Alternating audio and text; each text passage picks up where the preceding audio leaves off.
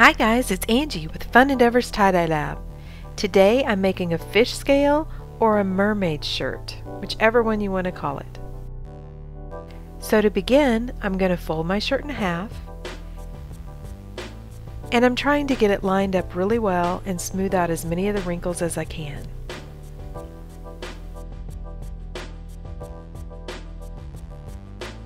Then I'm going to fold it in half again.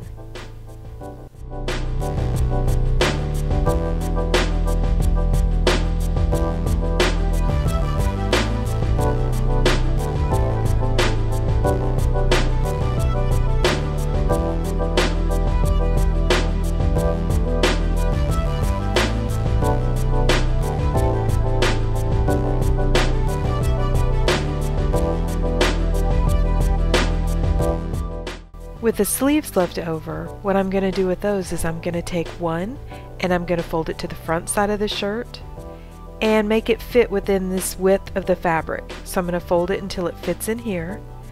Then I'm going to turn the shirt over and do the same thing with the second sleeve.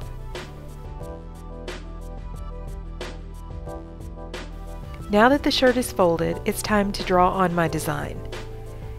For this design, I'm just going to use a washable marker on the front side and hand draw on the design. This design, when you draw it on, looks kind of like a shark's tooth.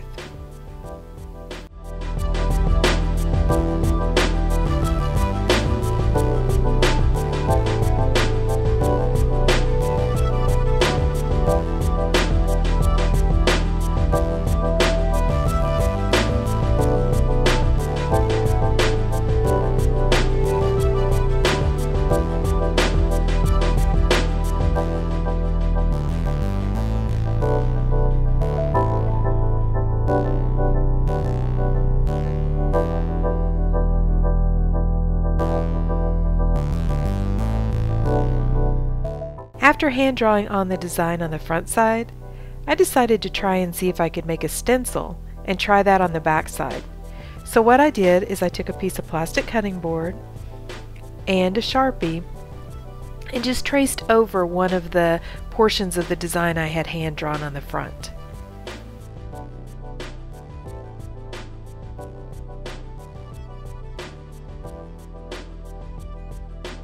I wasn't happy with the way that one looked, so I just did another one on the same piece of cutting board.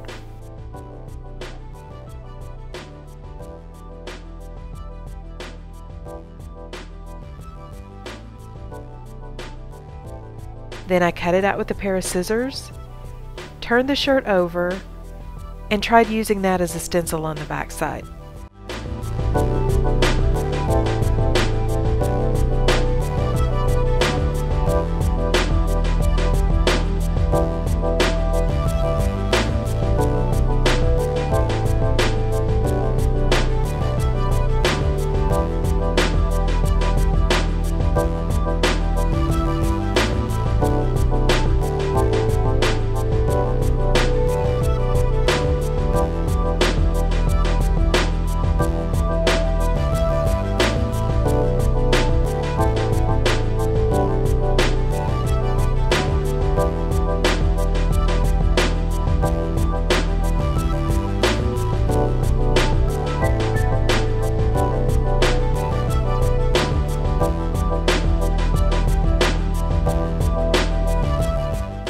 Even though the stencil wasn't a perfect fit, I still ended up liking it better than I liked the hand-drawn on design, partially because it helped keep all of my design consistent in size. And so I went ahead and used it, just kind of moved it around a little bit until I liked the way it looked. Used the curved portion that I had cut out of the stencil.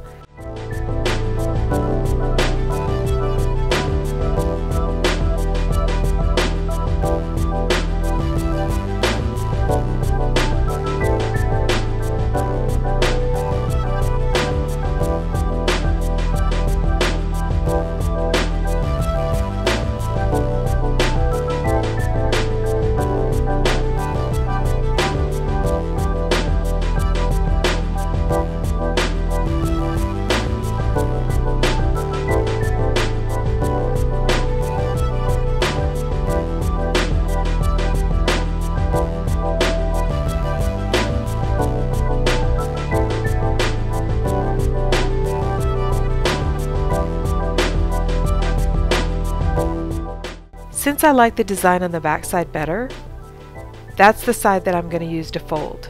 You really only needed to put the design on one side, but because I wanted to experiment using a stencil, that's the reason why I have the design on both the front and the back.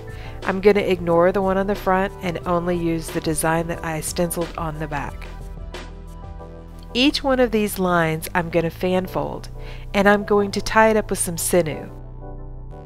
I'm going to tie the sinew really tight because I'd like for it to have nice white lines between all of the different fish scales.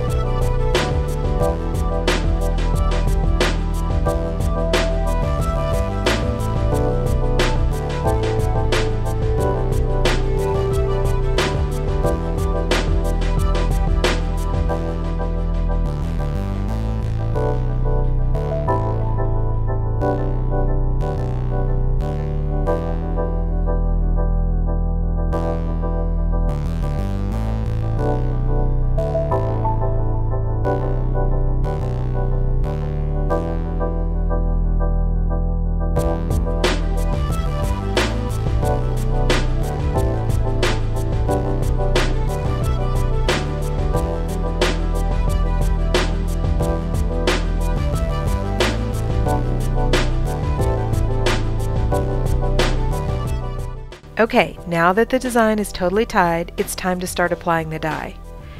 I've mixed up some Dharma colors for this one. I'm using blueberry, lapis, and baby blue. The blueberry I'm putting along all of the sinew lines, so that'll be straight down the middle that I'm going to put the blueberry. Then to either side of the blueberry I'm using lapis, and then on the very outer portion I'm going to put the baby blue.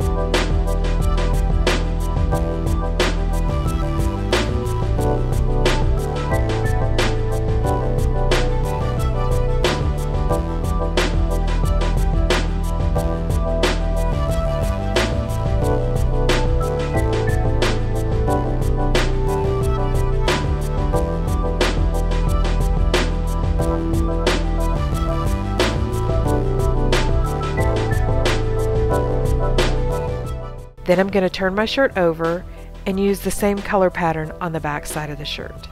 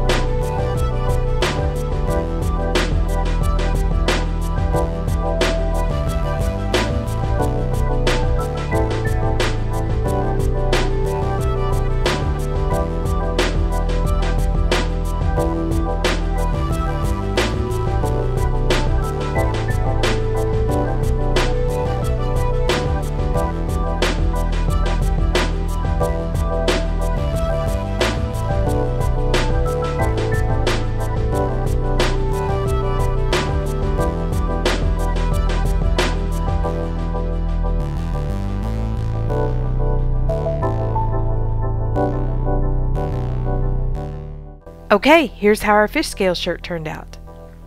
Listen, if you guys are enjoying watching these videos, I sure would appreciate it if you would subscribe to my YouTube channel. It's really easy. All you have to do is just hit that big red subscribe button. Thank you for watching, and hope you have a great day.